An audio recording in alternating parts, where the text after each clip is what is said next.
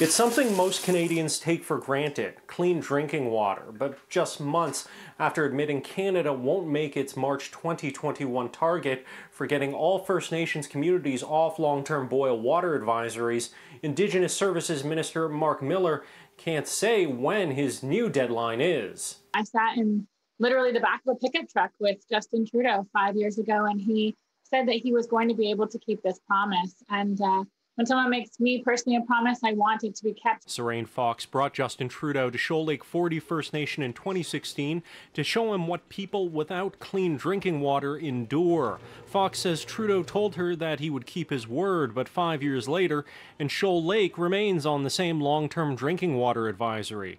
Fox says she's especially frustrated as Xiao Lake, like many communities still under those advisories, is within an hour's drive of a city. I lived in Ontario, and most of those boil water advisories are, within 45 minutes of an inner city community. So you have to look into what they're saying. They're saying this is about communities being closed, about lack of being able to have access.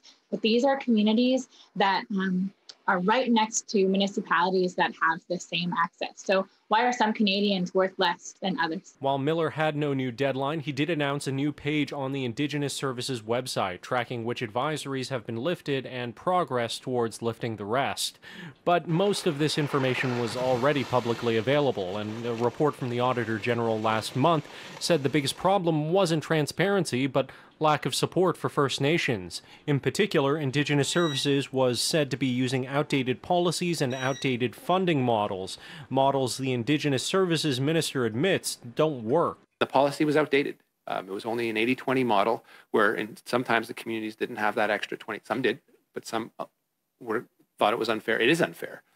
It should be fully funded, and that's what our commitment and our move in the fall to get that announced and out the door, which we're moving quite quickly to get out the door. In Ottawa, Xiao Li, City News.